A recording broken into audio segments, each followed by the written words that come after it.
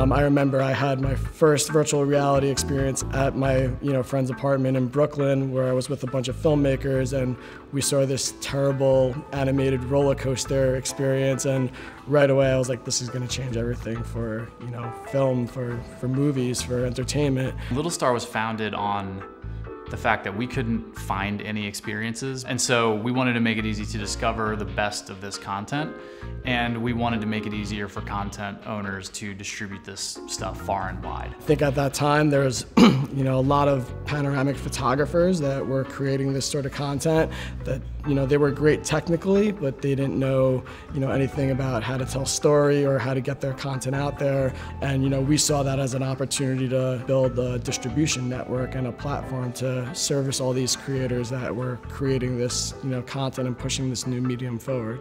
Where in the early days it was very much just stick a camera in a room and capture everything, and now it's thinking about how you light in 360 and all different kinds of techniques. Like if you're going to shoot the full 360, everybody has to be out of the room. You can't have any crew in there, you can't have any of that stuff. So it's really a new language that's had to develop, and it's taken some time. The biggest unique selling point about Little Star is our wide distribution. The challenge with that is keeping everything consistent and a great user experience across every platform, whether it's the web, mobile, VR, TV. It's an interesting and exciting challenge to design for the platform and try and keep the essence of Little Star at the core of that. Little Star is available on the web, mobile, iOS, and Android. Also will be available on Oculus Rift and HTC Vive. Gear VR, global launch partner with PlayStation in October. It's a pretty rigorous process to get your hands on one of these and develop for the PlayStation platform, so we feel super lucky that we're one of the companies that has that opportunity.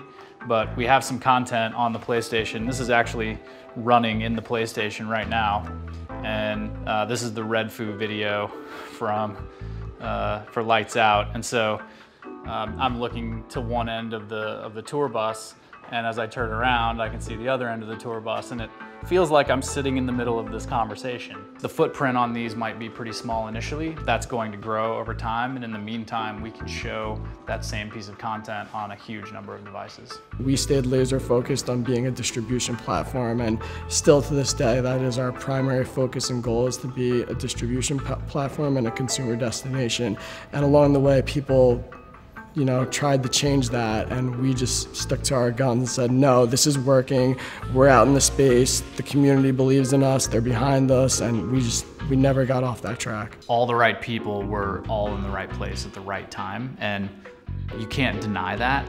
It's like one of those forces of nature that when all of that stuff comes together and it seems right, then you move on it instead of overthinking it and saying, well, we need to be in San Francisco, so, because we're gonna be a tech company in VR.